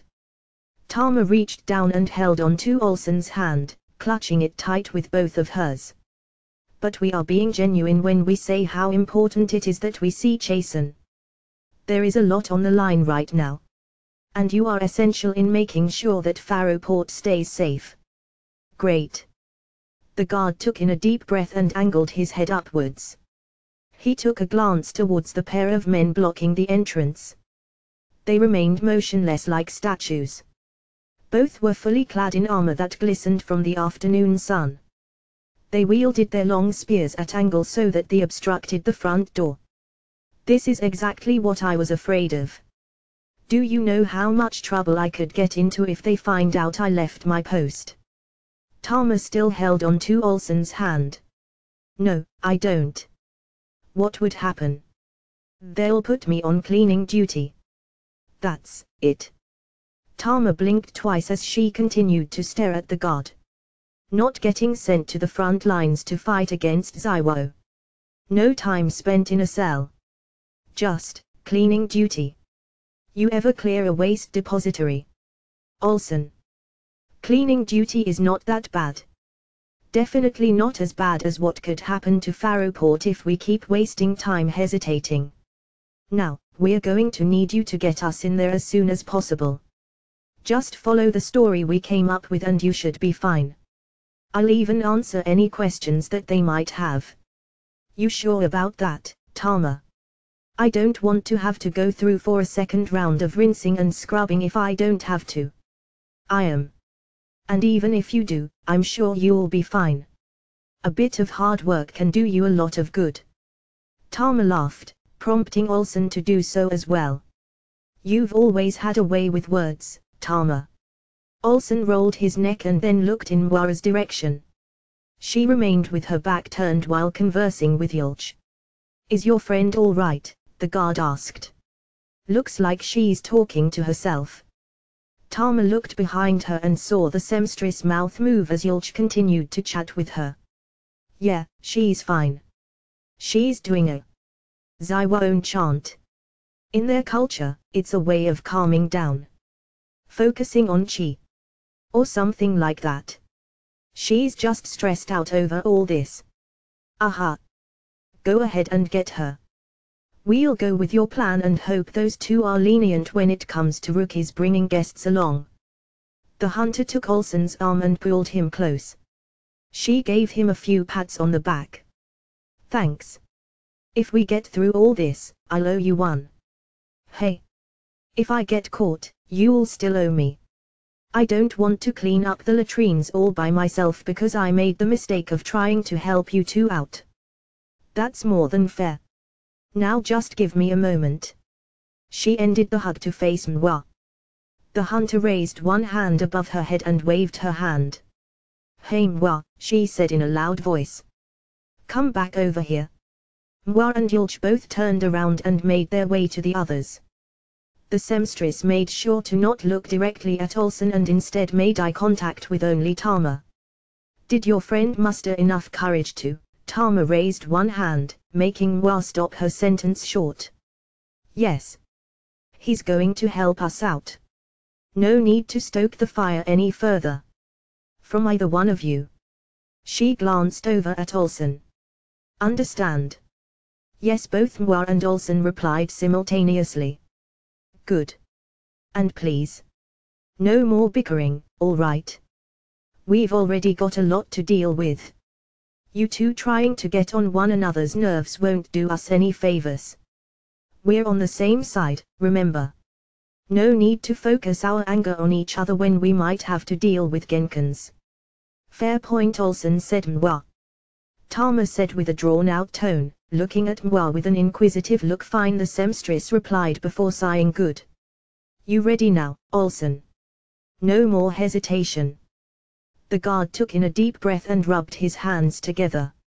"Just going to rehearse what I'm going to say in my head on the way there." The guard turned around while Mwa and Tama stood behind in formation. They remained close together, forming a compact group as they traveled down the stone path to the governor's building. The two men protecting the entrance maintained their stance, not shifting their eyes away from the horizon despite the approaching party. Olsen walked up to the spearman on the left. He kept his posture upright with his hands behind his back in an effort to maintain an air of confidence. Even after being only a couple of feet in front of the man, he still refused to maintain eye contact. Olsen turned around once more, looking at Tama and Mwa. The hunter smiled, nodding slightly, telling him without words that she believed in him by winking and giving a thumbs up. Mwa's demeanor was starkly different. Her frown showed that she was unenthused. Olsen then quickly turned forward to face the man blocking off the entrance. With a brief clearing of his throat, he had finally caught the man's attention. "Excuse me, sir," Olsen said clearly. The armored individual didn't respond. "I have two guests that I'm escorting through the governor's building." Olsen and the other guard stared at each other in silence. Mwa and Tama looked from the man protecting the door to the weapon that he had in front of it. The two spears remained crossed. "We should have just waited," Mwa whispered to the hunter. "As a member of the Pharaoh Port Guard, I am requesting permission to enter the governor's estate to escort these two guests." Olsen maintained a clear and steady demeanor. His posture was upright. His face was calm yet serious.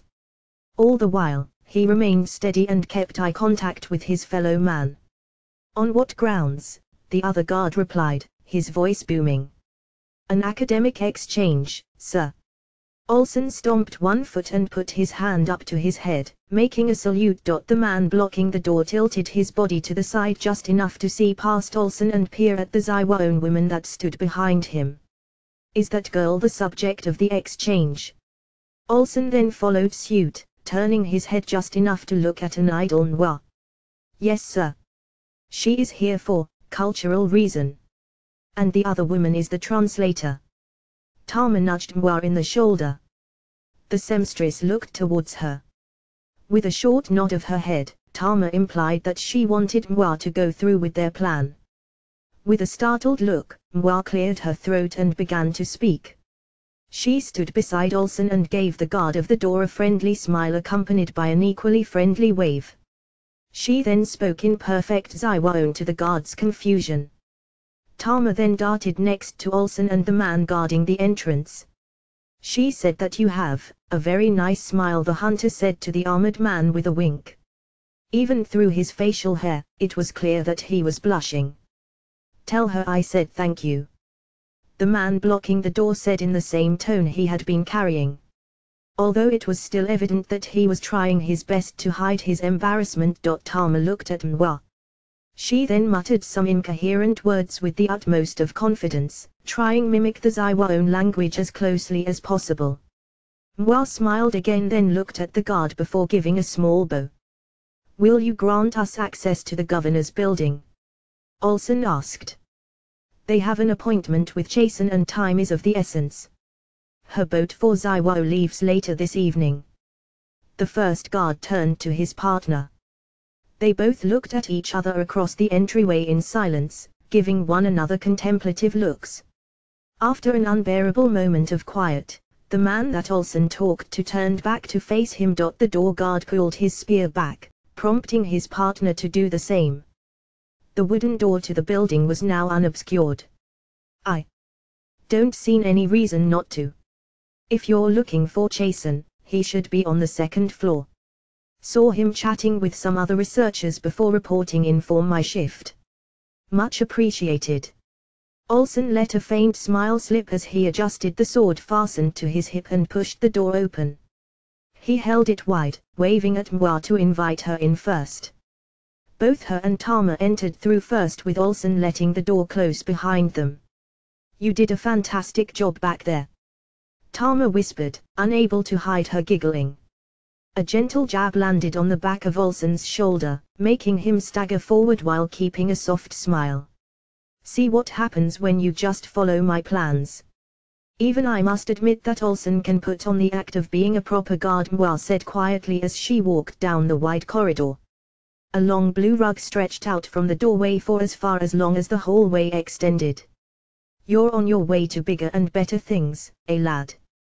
Tama patted Olsen on the back, making him grin nervously and run his hands through messy red hair.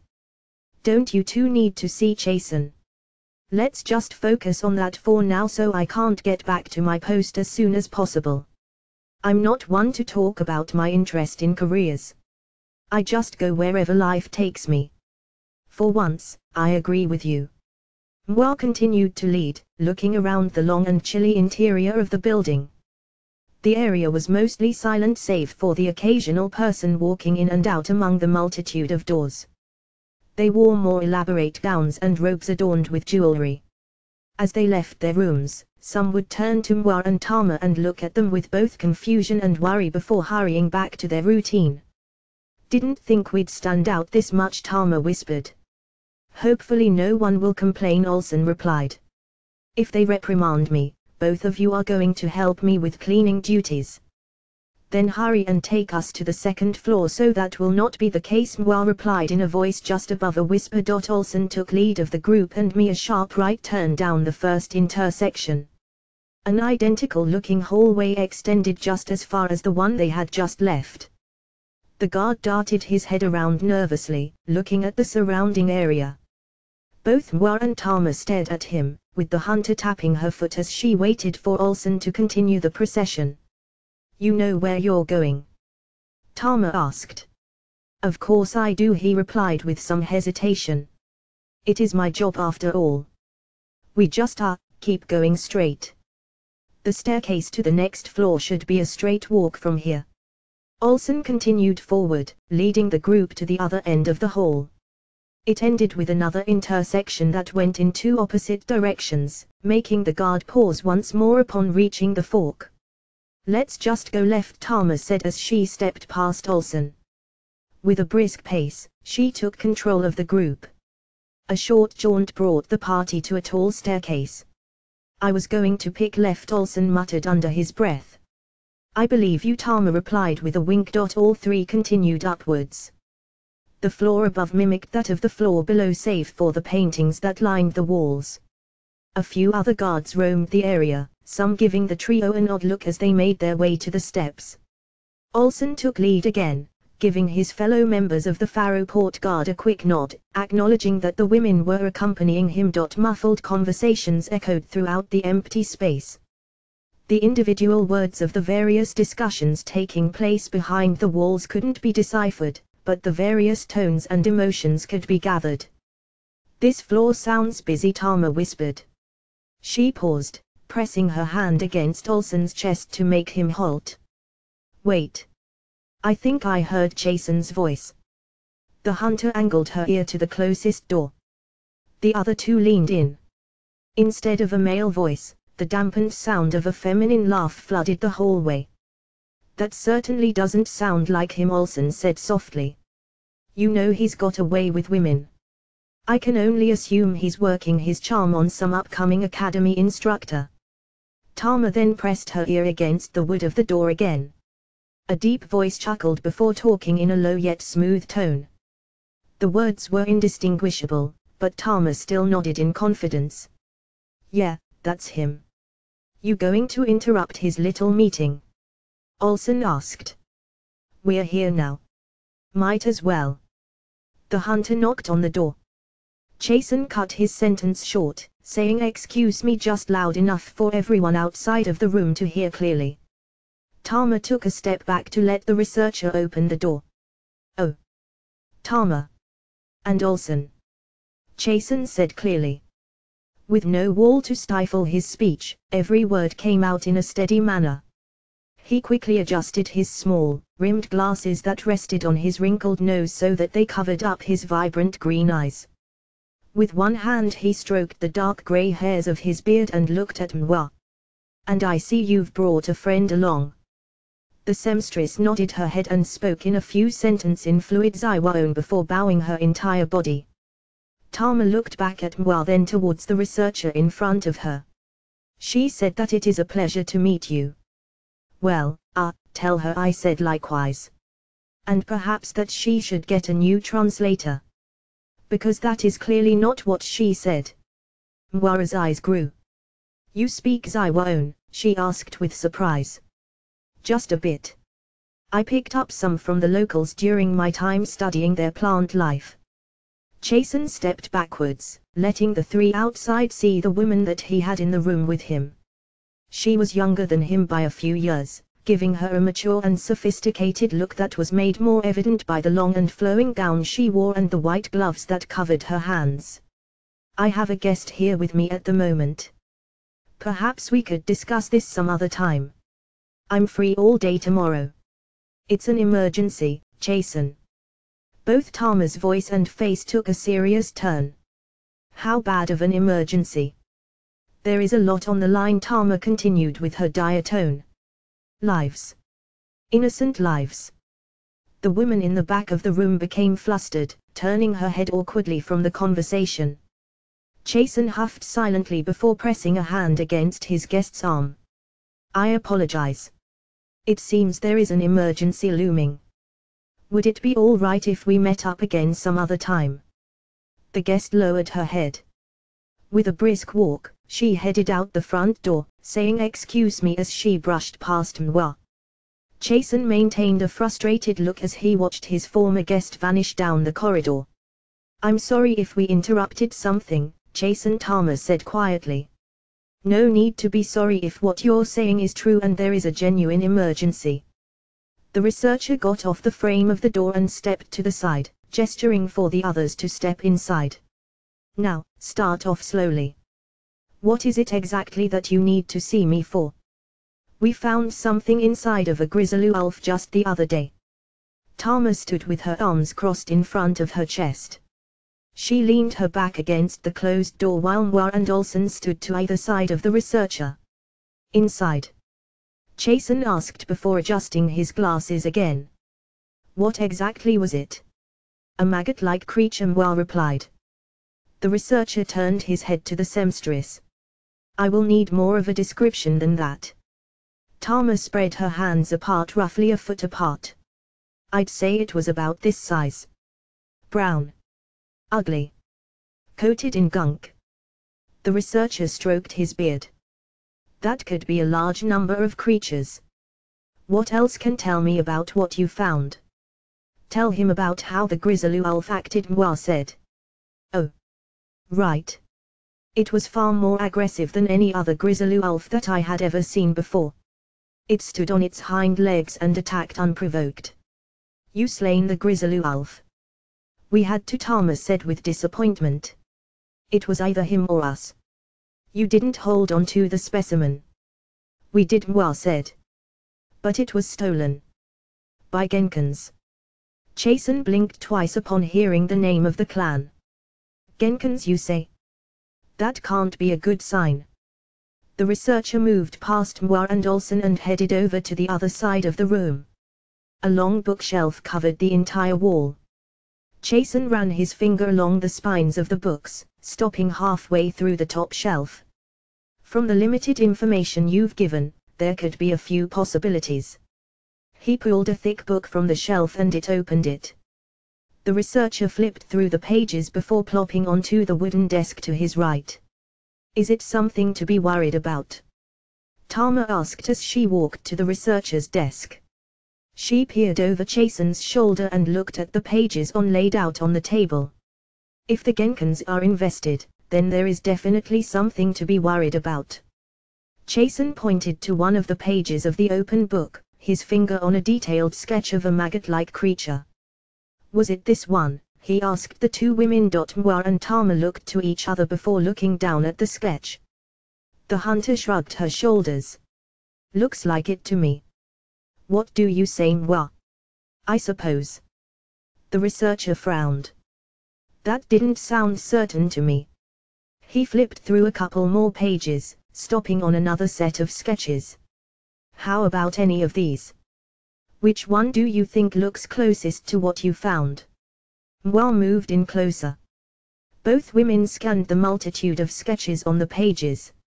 All of the creatures depicted looked similar save for the small variations in width, height and shape. They all look kind of the same to me, Chasen. Tama replied.